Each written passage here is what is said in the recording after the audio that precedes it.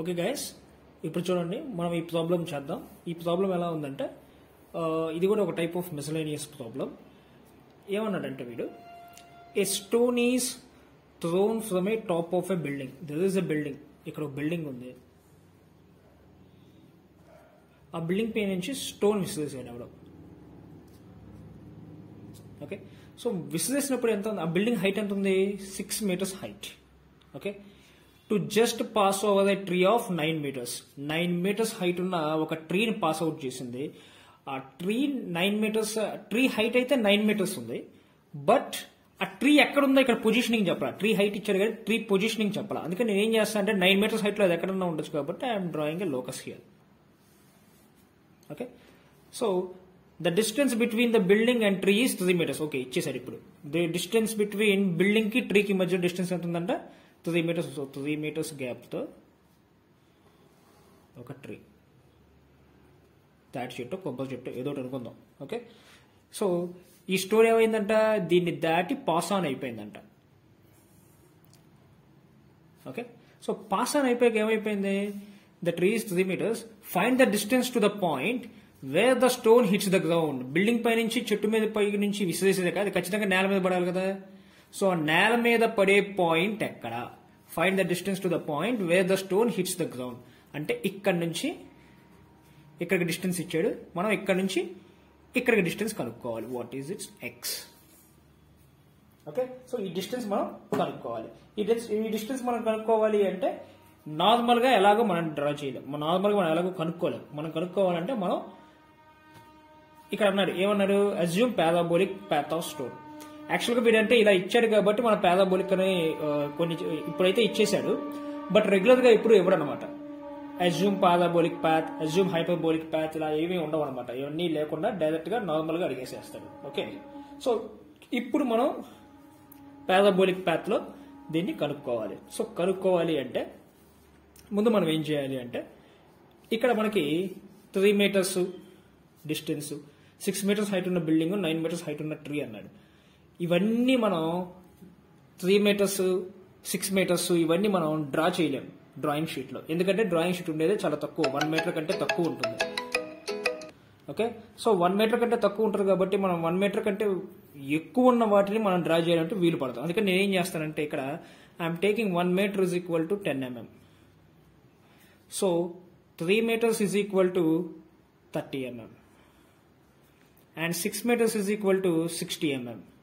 9 meters is equal to 90 mm. This is my scale. Okay, so అంటే ఈ scale use చేసి నేను ఇప్పుడు డ్రా చేస్తాను. ఎందుకంటే ఇప్పుడు మీటర్స్ లో డ్రా చేయాలి అంటే మనకి వల్ల కాదమ్మా. ఎందుకంటే 9 meters అంటే మన డ్రాయింగ్ షీట్ కూడా చాలు. Okay, so now we will see how to draw it. Okay, ఇప్పుడు నేనేం చేస్తానంటే ఒక లైన్ తీసుకుంటాను నామినల్గా.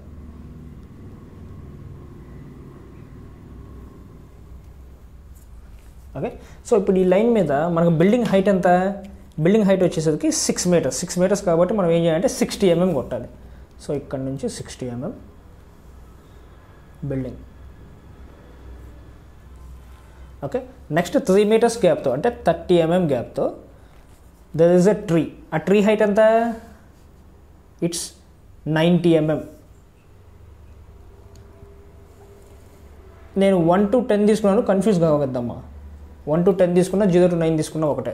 Okay, okay, so this is the path of the building. వాడు స్టోన్ విసిరేసేసింది ఇక్కడ నుంచి. ఓకే, సో ఇప్పుడు మనం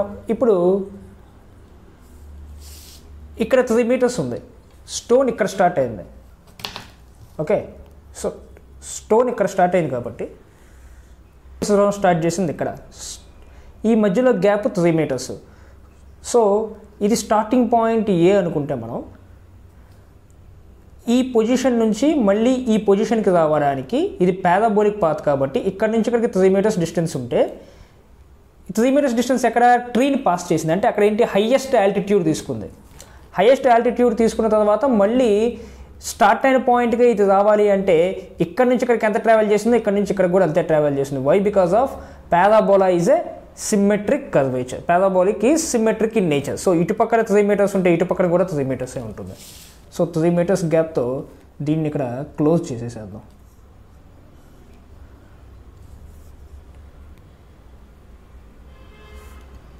ఓకే,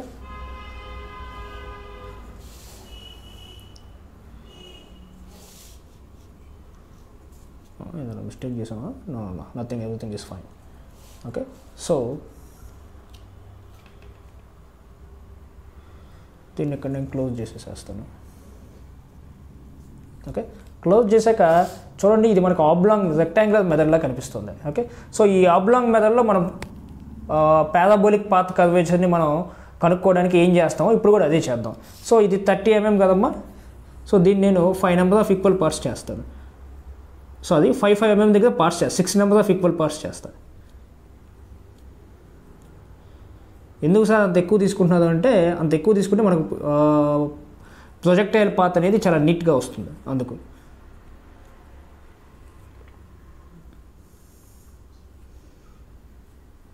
ఓకే, సో అలాగే ఈ 3 mm కూడా ఈక్వల్ పార్ట్స్ చేస్తాను 5 దగ్గర.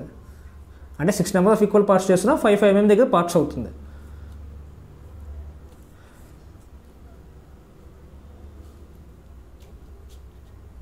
సో ఇక్కడ అయిందా, ఇక్కడ ఉంటుందా?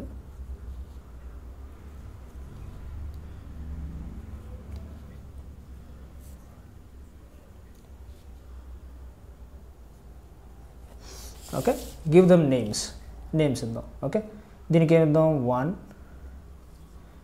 2 3 4 5, 1 2 3 4 అండ్ 5. ఓకే, సో ఇప్పుడు మనం ఏం చేయాలి? ఈ పాయింట్స్ అన్నింటినీ కలిపేసేయాలి.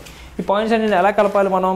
మీకు ఆల్రెడీ పారాబోలిక్ అబ్లాంగ్ మెథడ్లో చెప్పాను, నో ప్రాబ్లం, మళ్ళీ చెప్తాను. ఓకే, సో ఇది ఏ కదా, ఇది బి, ఇది సి, డి, ఇది ఈ అనుకుందాం. ఓకే, సో ఆల్ వన్స్ ఈ వర్టికల్ కటింగ్ పాయింట్స్ అన్నిటినీ సికి కనెక్ట్ చేద్దాం.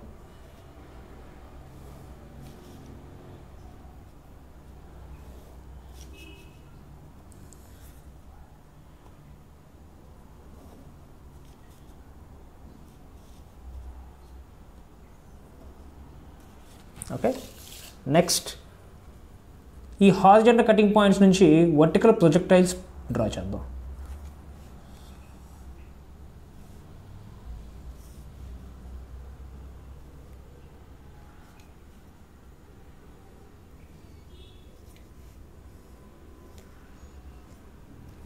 Okay, so this is P1, P2, P3, P4, P5, this will be the P6. Okay, so ఇప్పుడు మనం ఏం చేయాలంటే మళ్ళీ నెక్స్ట్ సేమ్ 1 2 3 4 5, 1 2 3 4 5 ప్రైమ్స్ ఇవి డాష్. ఓకే, సో 1 నుంచి మళ్ళీ మనం ఏం చేయాలి? సి కలిపేద్దాం. నెక్స్ట్ 2 నుంచి సికి, నెక్స్ట్ ఫ్రమ్ 3 to C. మీకు కనబడట్లేదేమో, నా hand అడ్డొచ్చి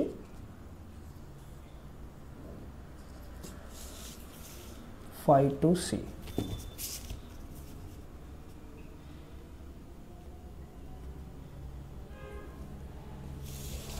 Next from 5 draw vertical lines up to 5. From 4 draw vertical lines up to 4. 3 3. From 2 2.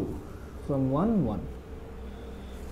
Okay, make this one as dash, P5 dash, P4 dash, P3 dash, P2 dash, P1 dash. Okay, so ఇప్పుడు మనం ఏం చేయాలి?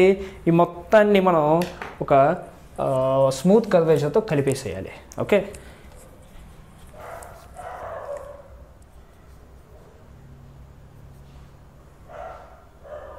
This is the smooth curvature.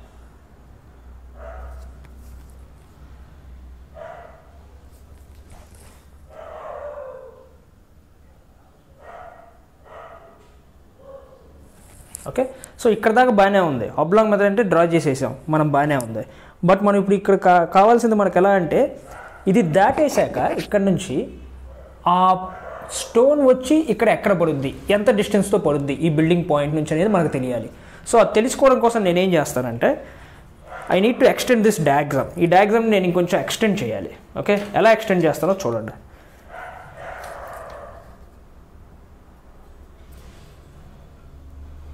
ఇక్కడ vertical డిస్టెన్స్ని తీసుకుంటున్నాను. ఇక్కడ 5 mm gap తీసుకున్నాం కదా, ఈ పక్కన కూడా 5 mm గ్యాప్ తీసుకుంటున్నాం. Why? Because of parabolic curvature is symmetric in nature. 5 mm gap, 5 mm gap. Okay, so ఇప్పుడు నేనేం చేస్తానంటే ఇక్కడ నుంచి వర్టికల్ లైన్స్, హారిజాంటల్ లైన్ నుంచి ఇప్పుడు vertical lines.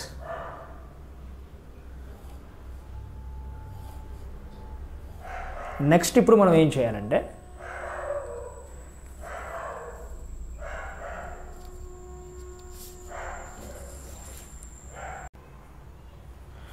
Next C2 4' somewhere around ఇక్కడ మనకి దాటిపోతుంది, దాటిపోయి ఇక్కడ ఎక్కడో గలుస్తుంది. Okay, anyway what ever it maybe, మనకి గ్రౌండ్ టచ్ అయ్యేదాకా మనకు సంబంధం, గ్రౌండ్ టచ్ కాకపోతే మనకు సంబంధం లేదు.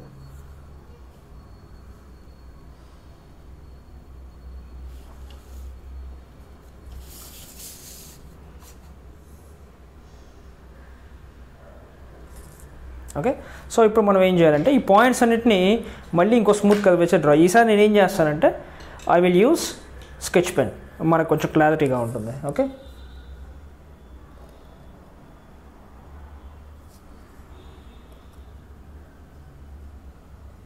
And join these points also.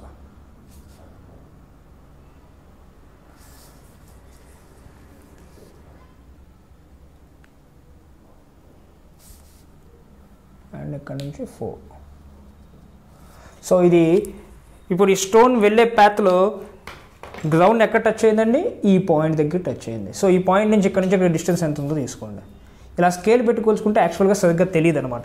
అలాగే మనం ఏం చేయాలంటే యాక్చువల్గా ఇక్కడ కంపాస్ పెట్టుకొని ఈ పాయింట్ దగ్గర తీసుకొని అప్పుడు మనం స్కేల్ మీద కొలుచుకోవాలి. So it's somewhere around 78. ఎంత ఉందండి? 78 ఉంది. Okay, so indicate this one as, dimension ఇచ్చేద్దాం ఫస్ట్ ఆఫ్ ఆల్.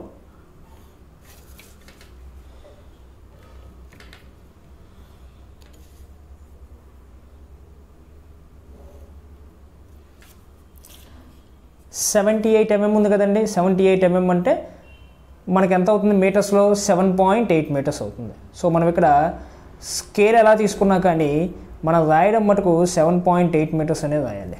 అలాగే ఇక్కడ బిల్డింగ్ టు ట్రీ డిస్టెన్స్ ఉంది కదా, ఆ డిస్టెన్స్ని 3 మీటర్స్ అనేది చూపించాలి.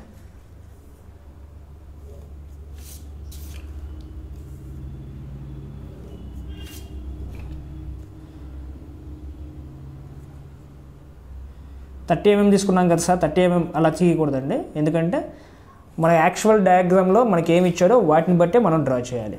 Okay, so building height is 60 mm but actual height is 6 metres. మనం డ్రా చేసిన 60 mm కాబట్టి మనం 6 మీటర్సే ఇక్కడ చూపించాలి. ఇక్కడ మీటర్స్ రాయొచ్చండి. మిగతా ఏ కండిషన్స్లోనూ మనం డైమెన్షనింగ్లో మనం యూనిట్స్ ఇవ్వకూడదు, బట్ ఈ పొజిషన్లో మటుకు మనం యూనిట్స్ ఇవ్వచ్చు.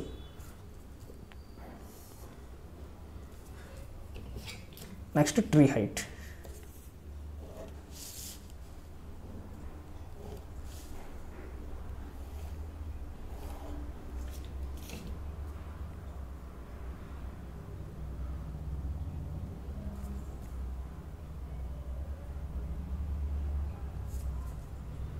Nine metres. ఓకే, సో ఇలా ఇచ్చాం కదా, అయిపోయింది. ఇది డయాగ్రామ్. ఇట్లా మనం ఇలాగే కాదండి.